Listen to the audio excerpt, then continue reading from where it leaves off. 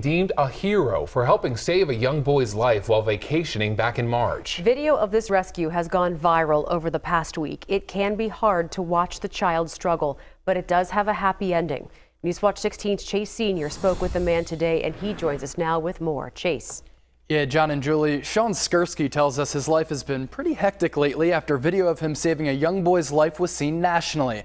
What started as a normal vacation for him and his family soon took a crazy turn. Shaun Skursky of Plains Township is now being called a hero.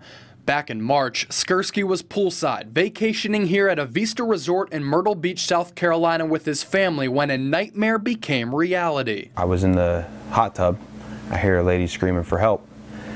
And I grabbed my son, ran over to see what the problem was, and I saw that there was two boys in the water, and I jumped in and started helping. According to this surveillance footage, the two boys pictured were playing in a lazy river when one of them got his leg stuck in a pipe. Trapped, the boy was unable to come up for air. I just dove underwater and I just started breathing into his mouth.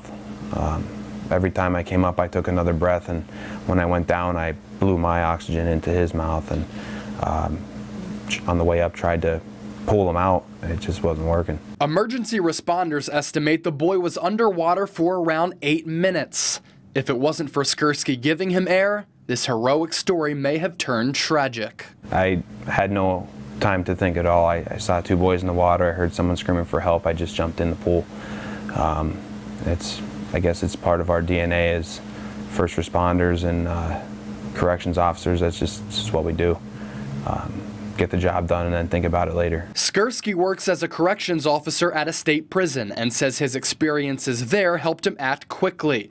He hopes to someday again see the boy whose life he saved. Hopefully one day we can get together with the mother and the child, and we can reunite and come together. And we do want to add that boy who lives in Michigan is okay now. Earlier this month, the Myrtle Beach Department of Public Safety flew Skursky back down to South Carolina and gave him a life-saving award for his heroics. Chase Sr., Newswatch 16. Wow, it's just amazing his quick thinking.